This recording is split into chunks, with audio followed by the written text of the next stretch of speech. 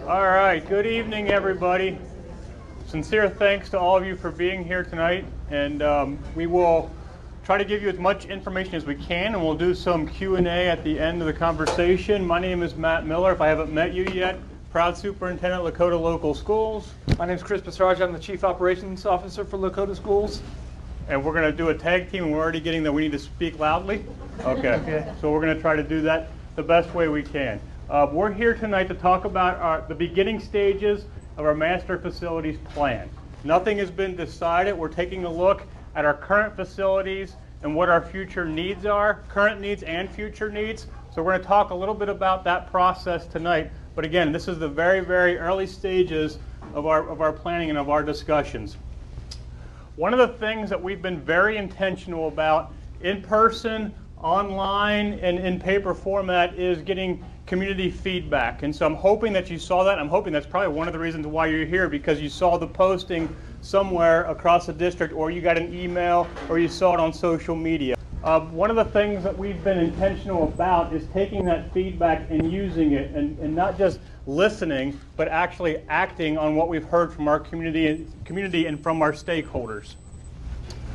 One of the first things that we did that we kept hearing about just a few years ago was all-day kindergarten. For those of you with younger kids, or maybe even a little bit older kids, if you recall, you had to get into a lottery for kindergarten. But we believed in listening to our community and to our stakeholders that all-day kindergarten was important for our earliest learners, and so is literacy. So that was one of the feedback items and points that we got from our community.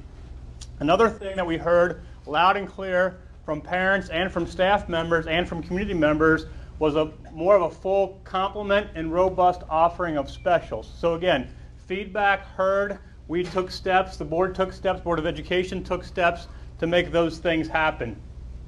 Another thing that our students were at a disadvantage with was technology. So not that we wanted to put kids in front of screens for 8 hours a day. That's horrible. I don't know anybody that thinks that's a good use of tools, but it's just that. It's a tool. So we heard from our community that our kids were a little bit further behind some of their peers in neighboring school districts around us. And again, we listened and we reacted to that need. And so we didn't want to take our kids to a point where they were even with other districts. We're trying to engage them and give them a leg up to our competitors, so to speak, around us. So we're still accessing those tools and getting things out. Another feedback loop item that we heard was from our business community is there is a huge amount of need in cybersecurity. So that's just one more example of listening to our community about where there are jobs, and we have kids that want to do those jobs. So we just launched the Lakota Cyber Academy just this year. The Board of Education just about a year ago approved a mission statement and vision statement when we talk about our strategic plan. You can see the mission statement up here right now, but we made these changes because we want everything that we do to design to provide a future-ready, student-centered learning experience for every single child. Everyone talks about how big of a district we are, and we are, but sometimes being large is a good thing. I think we can pivot faster. I think we have the resources. We certainly have the staff and teachers to make things happen for each one of our kids. So we took that into account when we were designing our strategic plan. This is our vision. These are our 4 tenets that we've been using since the strategic plan was adopted just a year ago. Personalized, future ready, fiscally responsible, which is huge to the board and to our treasurer, and that we are in this together. And that's why you're here. So we want you to hear what we're going to talk about with the facilities, but we also want to get feedback, not just tonight, but in the months to come throughout this process. Another piece that came out of our strategic plan is something called a portrait of a graduate. I will tell you that probably, and this is going to sound a little bit negative maybe, I will tell you probably about 75 to 80% of the school districts in the state of Ohio are focused on getting their kids just a diploma. We know that that's important. We want to do that too, but we want to go a step beyond that and talk about what comes next for our kids. We've talked about the 4 E's after graduation of employment or enrollment or enlistment or entrepreneurship. So while we want our kids to get those diplomas, we're proud of that. We want them to get that high GPA. We want to build out what comes next. And so the portrait of a graduate helped us get to things talking about what comes next. So these are the skills and I know it's kind of hard to see for some of you, but you'll be able to see it on our website if you haven't yet, about some of the components in the Portrait of a Graduate that are important to us. So our strategic plan, our Portrait of a Graduate, our mission, and our vision are living, breathing things. I've been in too many school districts where we do a strategic plan and it goes on a shelf and it sits there for 5 years and then we get it out again and do it over again. Where we've already made changes and adjustments based on what we hear from our community, from our staff, from our business leaders about what our kids should be doing and what they should have. And we're never going to be in a spot where we're done. And that's why we're now looking at our facilities and how we can create spaces for the best conditions for learning for our kids. So we're looking towards that future now. And Chris, I might be handing it to you. Couple of things to note real quick before I turn it over to Chris. We're looking now at our media centers and learning spaces at all of our schools. So we have innovative spaces in our innovation hubs now at our early childhood schools. And we're also rolling out, kind of tied to the cybersecurity program, something called Incubator EDU. So if you've seen Shark Tank, we have kids now that will be taking classes at East and West using current staff to build something out like that. Another feedback loop that we heard from our community is something that maybe you've heard about, freshman busing. So we are rolling that out as well. So we're trying to be reactive to what our kids need, to what our community tells us, and this is the next step in the process. Thank you. You're welcome. As Matt talked about earlier, our board did approve a strategic plan a couple of years ago, and as Matt said, it is an active document, living, breathing, that we work towards every day. And one of the components of that strategic plan was to update our master facilities plan. And this is where we are today in the beginning stages of that process to update our master facilities plan.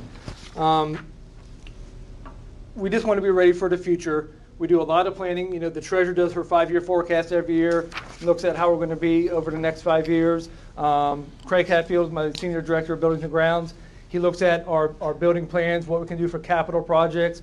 We work with building administrators to look what we can do to plan out over the next 5 years for capital improvements.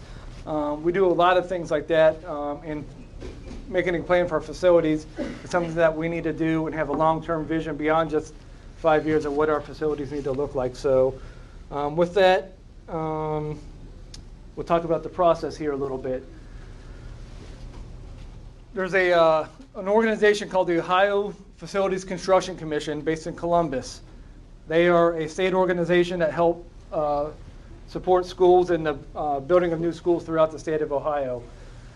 With that process, the board went through what is called a expedited local partnership program, where we can apply to be a part of this program with the state. HELP is a short name for it. And what happens with that is any kind of projects that we do in the future as part of our master plan, we will get credit towards a reimbursement from the state. So we'll go through this process. At some point, we'll get a full master plan. And a master plan is a look at all of our facilities, what we want to do long-term for improvements, upgrades, the whole gamut. And once that plan is approved, any work that we do towards completing that plan will be credited with the OFCC. Our current rate is 26%. So if we get in our plan that we need to replace the roof at a certain building, and in 2 years we replace that roof, and as part of our master facilities plan, when our funding number comes up with the state, we'll get 26% of those dollars back from the state of Ohio for participating in the HELP program. The commission will also do an enrollment study. We had one done a year ago through an organization, and we'll talk about enrollment here in a minute. But part of the study from the state looks at our current enrollment and future enrollment and how that will impact our facilities going forward. Now, I'll talk to that in a little bit. Facilities committee.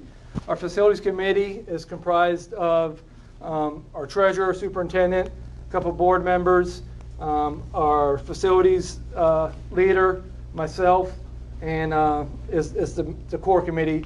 Then we'll have ad hoc committees such as parent groups, student groups, staff groups that will come in and provide feedback throughout this process as well. And what we do is we take a look at all the recommendations from the OFCC, the assessments that they do, our enrollment projections, working with our architects, and we'll develop some options that our district can look into as we move through this process. Good. Let's make sure I wasn't missing anything. Another component of the process is called educational visioning. There's a person named Tracy Richter, and I'll talk about this a little bit later to be an opportunity for folks to participate. Tracy is going to do a lot of small group sessions where he'll talk to staff, students, parents, community leaders, business leaders, and community members about what do you think our education should look like for our students going forward in the future. He'll talk about programs, how we want our educational process to look in the future. And what he does with that, and he'll sit down with our architects and say, okay, here's our vision for educational programs and what we want to do with our kids. And our architects will take that and work with him to develop our facilities to match that.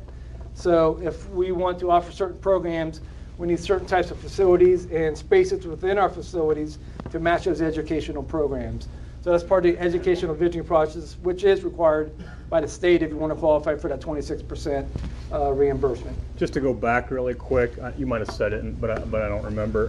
When we talk about engaging with the OFCC and that 26%, we're not bound by that. We can go through this whole process, and the Board of Education can decide that we're okay with our current facilities, so that's still an option. So we did not tie our hands, so to speak, into moving forward. That's just a component I want to make sure I said.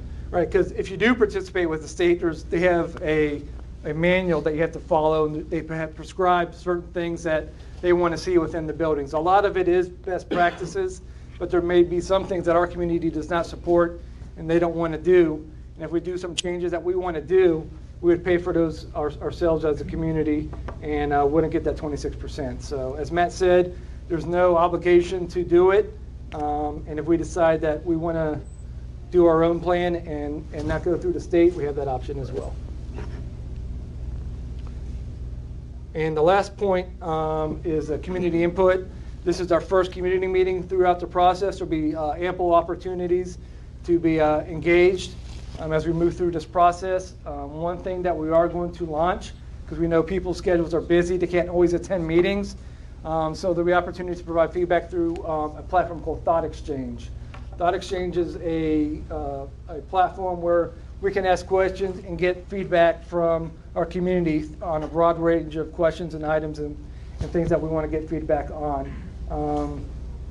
It's anonymous when you go sign up, so you don't feel like you have to put your name out there, but you have some ideas and people can go read your ideas and you sort of rank those ideas, and the ones that sort of are more popular filter up to the top and sort of gives us an idea of what our community is feeling through the Thought Exchange, that, hey, these ideas are something that we want to pursue in our facilities plan.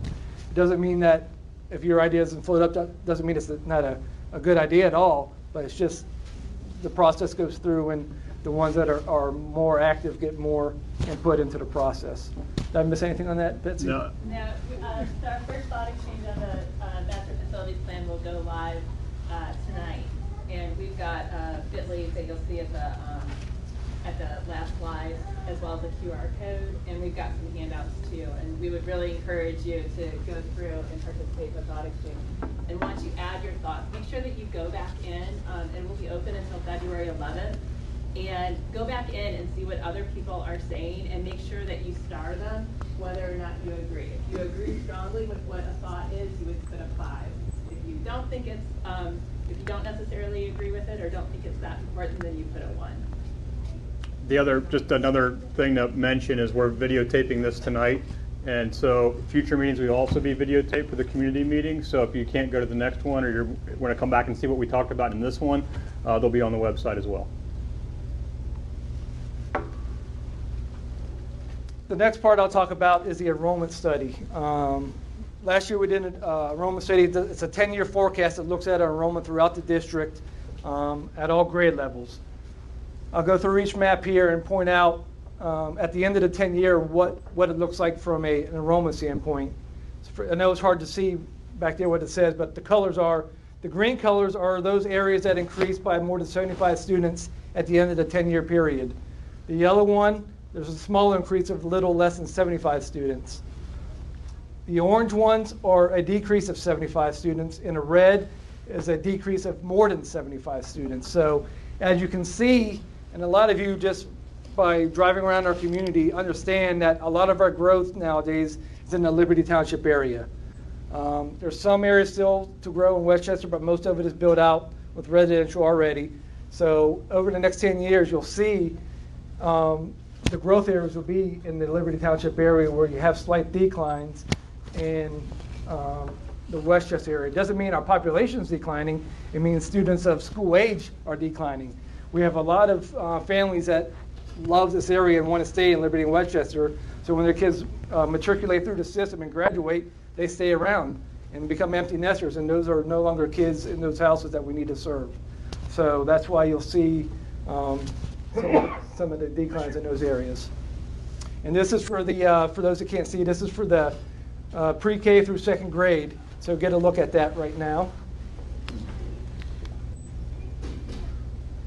This is for our elementary schools, grades 3 through 6, with the different school zones. Again, you'll see through the Westchester Township areas more of a flat to decline and slight to significant growth in the green areas in Liberty Township. Just from looking at the areas here, we know one of the things through our planning process we'll need to address is Cherokee. If you drive up by Cherokee lately, there's a lot of new homes that are still being built around that area. And as you look at the forecast that we currently have right now, there's a bubble that goes through our system. The kids that are currently preschool, kindergarten, first and second grade, there's a bubble that's going to go through our system. And at the end of the 10 years, they'll be getting close to being in the elementary schools. The last part of those will be sixth graders. But in the Cherokee area, where we see a bubble come through a lot of schools and go back down, Cherokee goes up and just stays. So that's something that we'll need to address as a facilities committee and as a community. How do we address the growth at Cherokee? We'll see similar growth in Independence, but if you look at it right now, Independence has about 100 fewer students than Cherokee. So even though they'll grow about the same rate, they have more capacity at this moment in time to absorb those students, where Cherokee will outgrow their current classroom structure as it stands right now.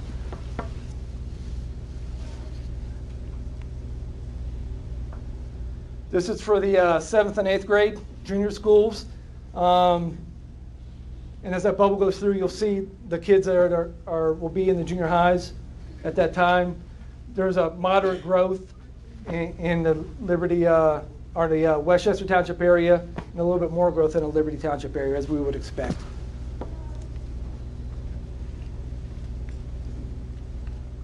And lastly, the high school areas. We looked at it, when we looked at the forecast, the numbers were within 100 kids or so of both high schools at the end of the forecast between growth. And look how larger high schools are. That's not much of a change. It stays pretty constant throughout, so we feel our high school enrollments will be good, and our buildings are able to support the high schools at this time with the enrollment. Now we want to talk a little bit about our facilities. This is sort of it is a graphic. It gives you an idea about our facilities. When I first started here back in 2007, we were building Wyandotte, Endeavor, East Freshman, doing renovations to the high schools. It seemed like it was just yesterday, but those buildings are already 11 years old. So if you look at that, I'm like, wow, time flies, right? We're having fun. So you look at, currently we have 6 buildings that are 30 years or older right now, and 4 buildings that are over 50 years old. And as you go through the next 5, 10, 15, 20 years, you'll see that the number of buildings age out pretty rapidly. And if you think about what goes on in your own home after 20, 30, 40 years, the kind of improvements that you need to do within your homes, you have roofs that need to be replaced, windows, flooring, times that by 25 schools at a couple million square feet. It's a lot of buildings to maintain and upkeep. If you do walk through our buildings, you see for the most part our custodial staff and our maintenance staff do a great job keeping the buildings looking good. People walk in high schools and go, wow, these buildings are 20 plus years old already? I can't believe it. And they are the oldest in Butler County at this point, if you can believe that. I know this is maybe harder for people to see in the back. the OFCC goes through and does an evaluation of all of our facilities. And when they look at that, they look at a lot of different components. They look at all of our mechanical, electrical, plumbing, flooring, just general spaces and their adequacy for education. And they'll go through and they'll do an evaluation and give us a grade on our current facilities. And this is a ever-changing process as they update their facilities manual and put it against how we currently look right now. And as we make improvements to our building, so it's a moving process, and this is really a snapshot in time about what our buildings look like right now according to the OFCC. So if you look, the buildings that are green are they considered in satisfactory or good condition. The ones in yellow are borderline, and the ones in red that are considered deficient. So with that, we'll have to make some decisions as we go through this process about what are we going to do with our deficient buildings in the OFCC's eyes. Because if the OFCC says they are deficient, there's some things that we need to consider. If we want to participate and receive the 26% from the state, if they're below, if it's going to cost more to renovate than to rebuild, they will not give us any renovation dollars. They'll say you need to rebuild. So we'll need to look at that through the process and see if we want to rebuild or use locally funded dollars and just renovate. That will be part of the discussions that we have going forward. So as you can see, most of the Westchester schools were sort of in red because they were the ones that were built. The community was built out through Westchester, then moved out through Liberty Township. It doesn't mean that they're not suitable for education right now. It's just a snapshot in time of what the OFCC thinks about what we need to do with those buildings. You want to talk about the update in mid-February? Yes. We are engaged with the OFCC right now, and they are going through this process to relook at our buildings, and this condition rating may change. Maybe it's for the good or for the worse for some buildings. We're supposed to get that update in mid-February. They're going through right now and doing an assessment. We're providing feedback to them on improvements that we made to various buildings. That we put in a new chiller, a boiler, roofs, things of that nature that we've done to improve our facilities and keep them up to speed. They'll give us credit for that and sort of reevaluate where they stand in the overall rating based on their current facilities manual. And once we have that back, we'll provide that information back through another community meeting about their updates. So when was this done? Last one was done in 2009. What are the main items? What's that? What are the main items that you're deficient in? They'll look at things just from the overall structure, the infrastructure of the building, the age of it. It's kind of hard to justify because technology, for instance, is one category to look at. And they'll look at technology and say, hey, you guys aren't up to speed with your most up-to-date technology according to the new manual, which means that we may have to go out and buy a new security system or do some upgrades to our life safety system just to be current with the manual. And they'll base everything off the 2020 standards. For instance, when I first came in, when we looked at it, the new upgraded fluorescent lights were the best around. And when they did that, you needed these upgraded fluorescent lights. Fluorescent lights are gone. LED is a new thing now.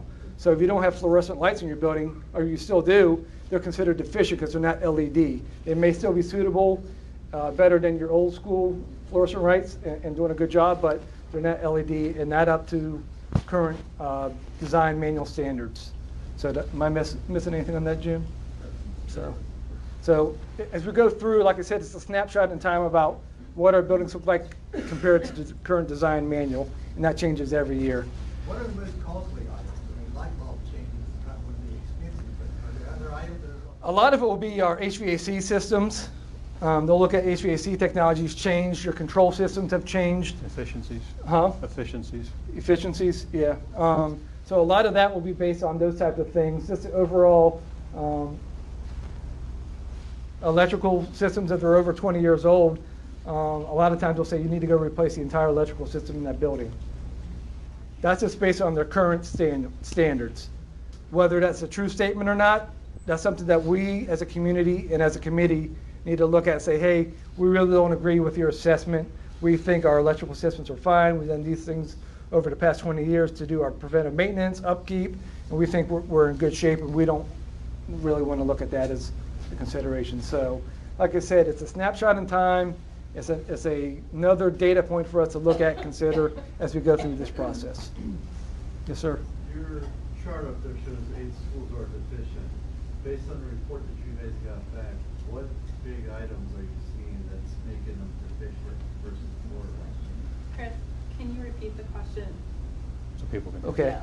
Yeah, the question was, based on the schools up here are deficient versus borderline, what is making those schools deficient versus borderline?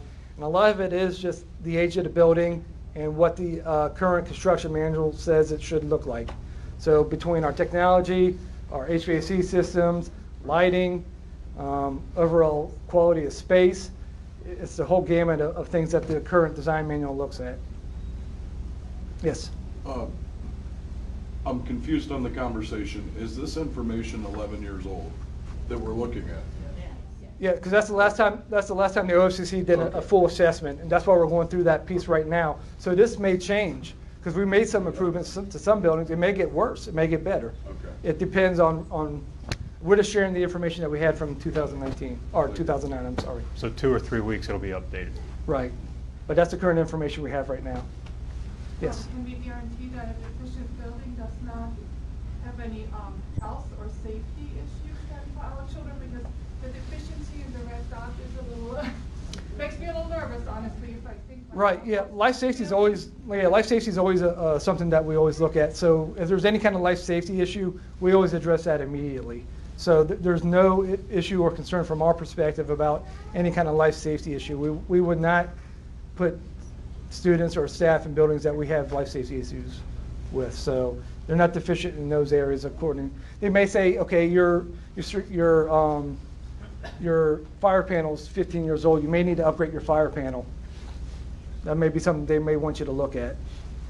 But we do PMs on them. We do routine maintenance to try to keep them up. Mold or, you know, I mean, No. deficient is just it's a tough word. I mean. Yeah, it's just, and it's really based off the current construction manual and based on a brand new school, what it would look like compared to a school that's 40 years old. Of course, there's going to be some areas that are not comparable because of the age of the building. It doesn't mean it's deficient in a life safety standpoint, though. Do you guys not get updates on what they expect out of you, like on a, not yearly, like every other year? Like, why is it 11 years that we're finally looking at this? Because to me, being proactive, you would have gone ahead and started addressing some of these things long before now. Oh, and that's why we're going through this process right now. The state doesn't come in and look at you every single year or every other year. No, but they should have some kind of information that they would share with you on things that change from one year to the next and things that they expect. Yeah, for the design manual. So there's things that they expect when they have a new school or you build a new school, the design manual. They expect you to design and build a school based on this manual. And when you're going through a process in your master facilities plan, they compare your schools to this current manual. So we don't go through every year and look at that manual to say this is where we need to be according to that manual. We do have our plans where we go through and look at our plans for 5-year capital planning, things we need to improve on, life cycles of different equipment. And we go through that whole process and look at that internally on what we need to do to keep our buildings safe, clean, and a positive learning environment.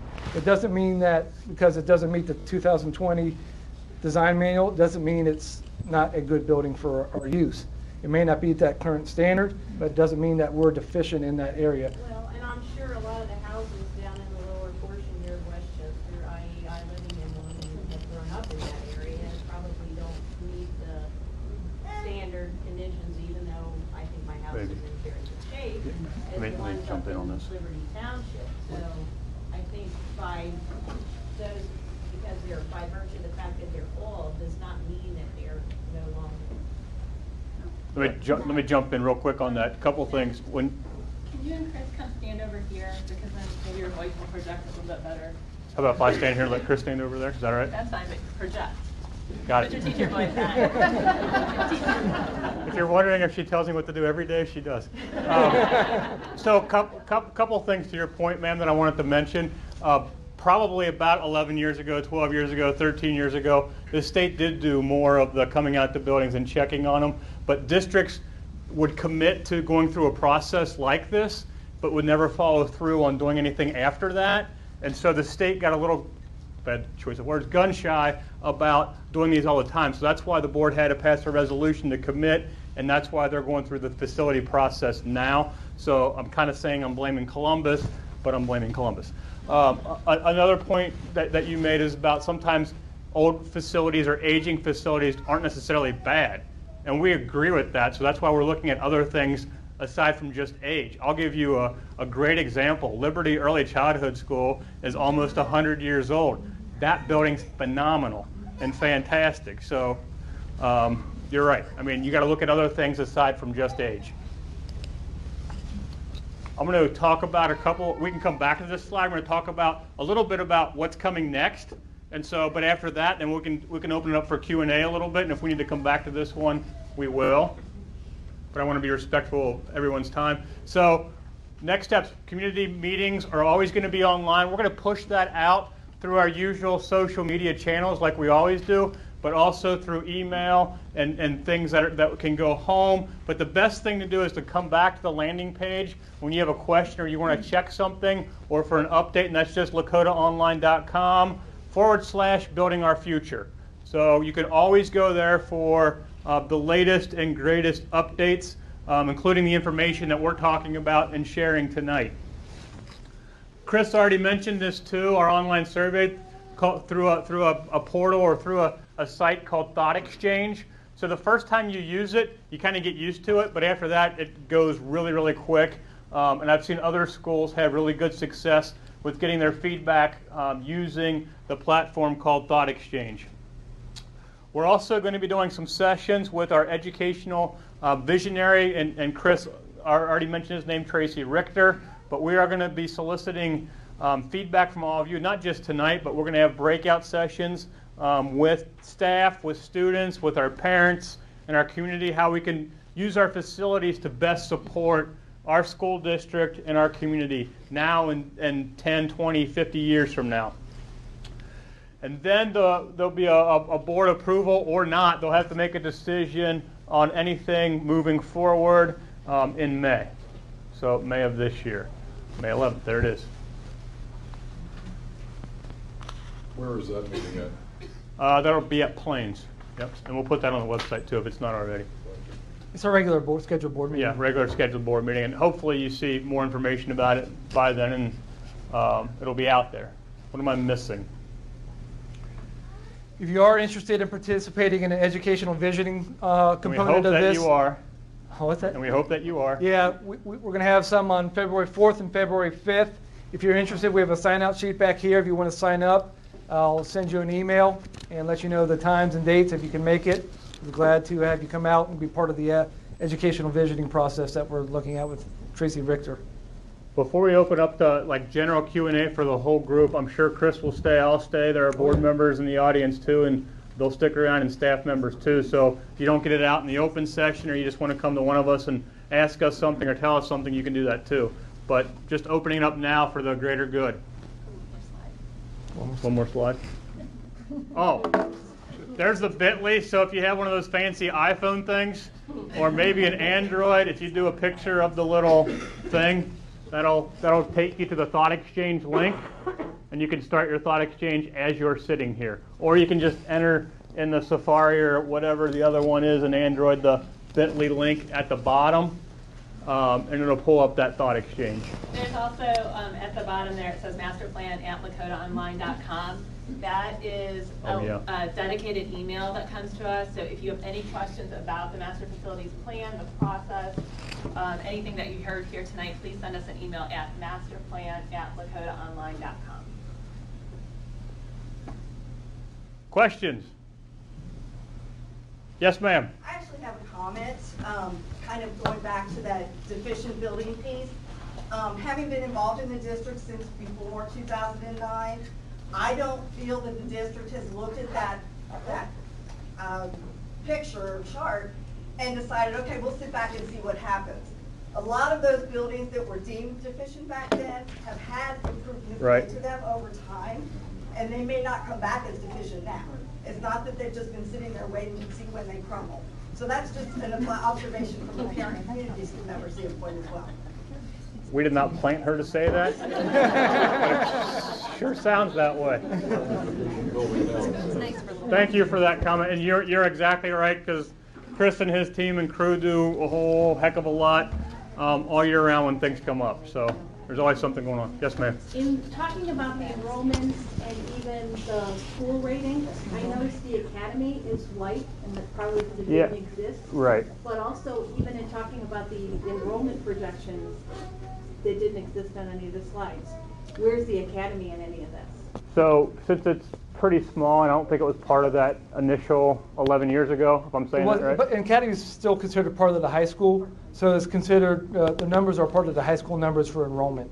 They look at the age of the students, so the academy numbers they're both East and West students, so they'll fit into that. So there's not a specific enrollment count for the academy because it's a standalone program. Okay. And that's another example of that facility has been upgraded a lot lately. I mean, the last couple of years. I mean, it's pretty nice right now. Compared But to, it's Right. tiny. It is the amount tiny. of kids that are there. Agreed. right, That's something we'll have to talk about.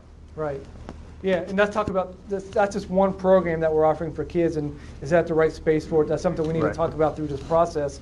If we want to offer that program, be able to expand it, what are our opportunities for that to expand, and where would we do that? So if you don't know about the academy, it's a career readiness academy.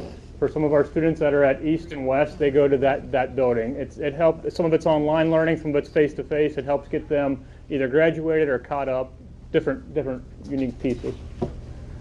The last slide that was the prediction for the growth patterns, or maybe 2 slides ago, I'm not sure. You gotta keep, those. That high school one? Yeah. Sorry. Are those 11 years old, or are those? No, those were done last year. Okay, thank you. Yeah, and that's what it will look like at the end of the 10-year forecast. We did a 10-year forecast last year, so that's what it will look like at the end of the 10 years.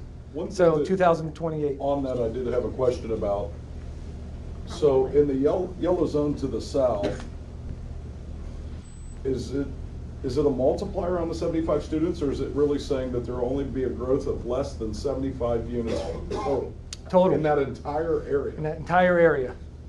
Okay, because those numbers were shockingly low to myself, but that's just general. And the way it was explained to us is that's the area where their kids are getting older, they move out, and no one's downsizing. That's what I mean, concerned me with the slide before to the north of Enrollment Liberty. report's not online right now, but that's qualified right. less We can than put it up, 75 in so they can go growth. through and look at it, right? Let's We'll add see that. here. Yeah, yellow, Van Gordon absolutely shocked me with all Right. the rural area Right. that's still out there. They're saying that the growth's gonna be less than 75 units, and I was shocked to see that number. Yep. That's why I wanted to verify that Right, number. and I don't think it's on our site right now, but we'll add it, the enrollment forecast, we'll add it to the master facility site. You'll be able to go in and look at detail of every one, because if you look at these blocks, we call these planning blocks, and each one of those planning blocks are in the enrollment forecast. It tells you how many kids they expect to grow in each one of those blocks. And we take those blocks, and they all add up for the Cherokee Zone, Van Gordon, so we look at it, we do it by block, and put those blocks together to get the enrollment for that building. So it's a very detailed plan. We'll put that on as one of the supporting documents for the master facilities plan. So you can go in and take a look exactly about how many students are going to grow and what buildings and projections for that. And that's also being looked at now as well, because the state wants to look at these numbers as well and verify and make sure they're comfortable with it as well. Yes? Are we looking at district lines again? Are we looking at just district lines again was the question. I think the process will look at everything. So as we look at growth in the north and decline in the south, I think we need to look at that. We've always done that as a district since I've been here and even before that. And Sandy Wheatley in the back, she's lived that multiple times and probably doesn't want to hear about that again. But that's one thing that we need to look at as a community of what makes sense to do. So there may be an opportunity to look at lines. Instead of building a new building, you look at lines. So that may be a more cost-effective way to look at how we manage growth and utilization of our buildings. So it's definitely something that we need to look at for sure. Are there any, well, what sort of plans are being considered? Is it mostly just replacing existing facilities or moving some lines around, or are there more, say, drastic measures? You know, 3 high schools, 1 high school, you know what I mean? Other. Right. I think we'll go through our game plan is to look at all this data and sort of put together some options for the community to look at. Say, okay, based on what we know about growth, ages and buildings, recommendations, we would like to look at this grade configuration, these schools being renovated, these schools maybe being replaced, these schools, whatever that may be, give various options so we can get feedback about what people like or don't like. So that's sort of what we would like to do, is look at what can we do to support our enrollment growth, support our educational plans going forward, and give some options for the community to consider about, yeah, we like this, we don't like this. So maybe we have, like, option A is this plan, option B is this plan, and they're all a little bit different. And maybe we come back and say we like this part of option A and this part of B, and that becomes our new master facilities plan when we add them together. So that's sort of how I envision this working going forward, is providing options, getting feedback, mismatching what things work and what things don't, what will be supported by our community, what won't be supported by this community, and come up with a plan that has a general consensus from everybody that we can move forward with and send up to the state for approval. And that's all going to be done by May 11th? That is our goal. There was a slide that had the building. It's a what? There was one building that didn't have color, and I just wondered if that was because. That might be the academy. That was the academy. Yeah, that was the Yeah. academy, yeah. Yeah, It's a very small, go ahead. Yeah, it's very small, but Betsy just made this plan doesn't mean that whatever the plan is going to be, because it will look at every single one of our buildings, and the plan won't all be done at one point. It'll be a multi-phase, multi-look. If we want to do a little portion of the plan, as long as it's approved in this master plan, and we want to do it as a community, we submit that up to state. We want to do this part of our master facilities plan. And then they'll come back and say, yeah, you can do that part. Community supports that, and you'll get your 26% for whatever we spend on that portion of the plan. So it's not like we're going to have a huge plan. We've got to do it all at once. That's unrealistic. It will be Segmented. Segmented. We want to look at this piece first. We're going to do this. So there'll be some natural things that we can look at to improve or get better at going forward. How many years do we have to do it? Is it 10 years? Well, once you get the plan approved, you got a year to get funding for whatever you want to do in that plan. And if you don't get funding within that year, you reapply the following year. And if you don't get anything, you don't do anything, you reapply the following year. And you don't have to go out to get, you can use some of our capital improvement funds. Like I said, if we're going to replace a roof or a chiller and it's part of our plan, we can submit that to the state and start to build credits towards that thing. I know people don't like to compare school district to school district, but just for an example, that's what Mason City Schools did.